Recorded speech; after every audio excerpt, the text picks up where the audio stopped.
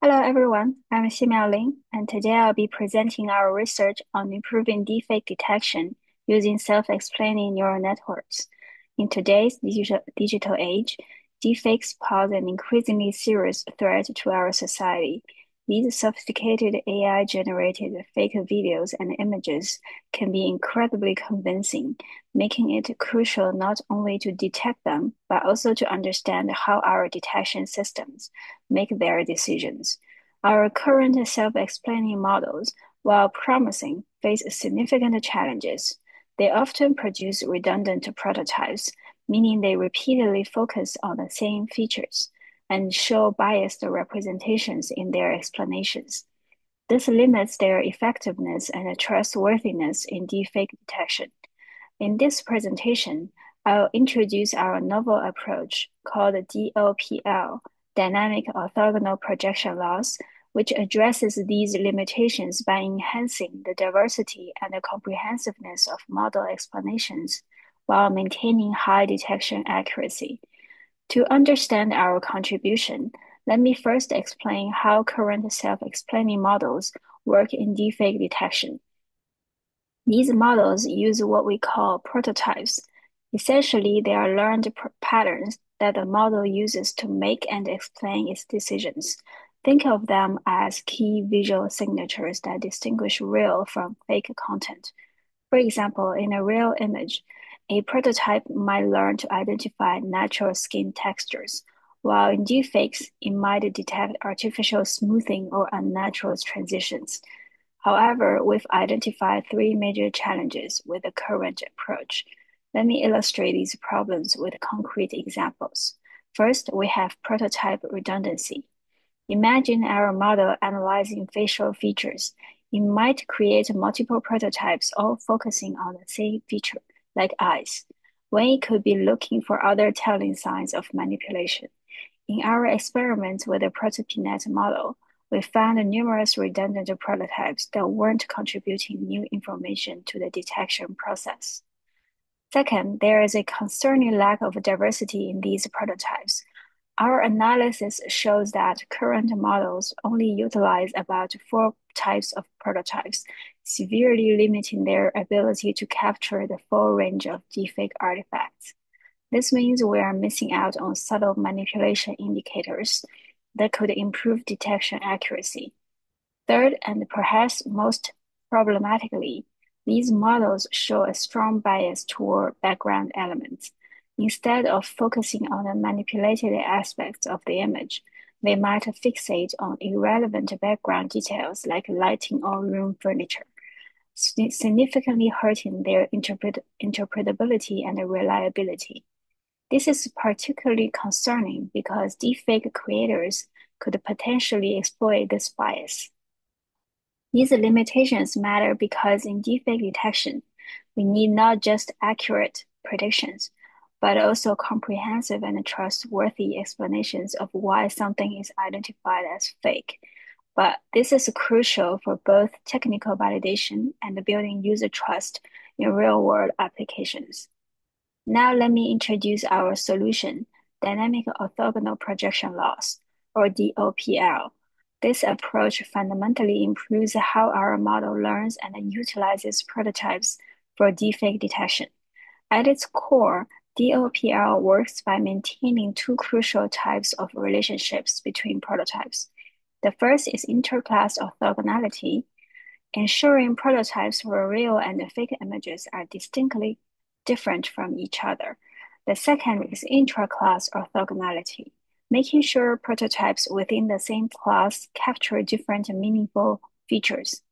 Let me break down how this works mathematically. Our loss function, LLPL, consists of two main components.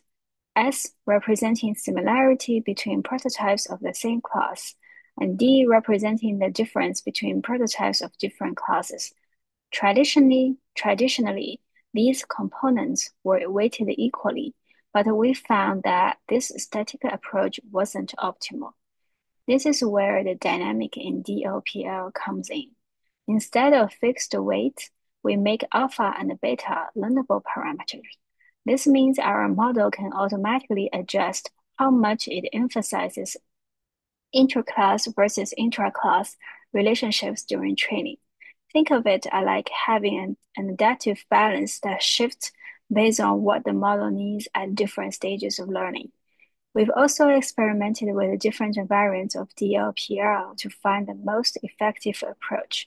A soft plus version that provides gentle guidance, a sigmoid version that offers more decisive separation, a 10H version that balances both extremes. Our experiments show these variations perform differently depending on the context.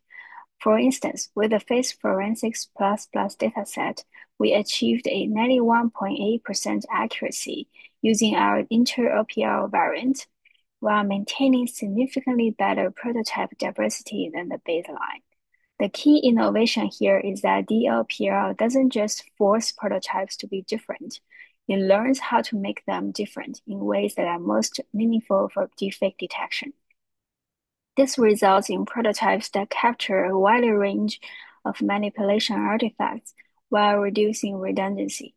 Let me walk you through our experimental results across two different datasets that demonstrated the DLPL's effectiveness. First, looking at our experiments with Face Forensics Plus, which is a key dataset for deepfake detection. The baseline ProtoPNet achieved 90.8% accuracy. With our DLPL variants, particularly the inter-OPL version, we pushed this to 91.8%, a significant improvement in such a challenging task.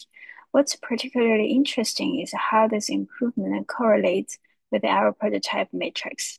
The cluster cost increased from 0.057 to 0.157, indicating more distinct and diverse prototype patterns.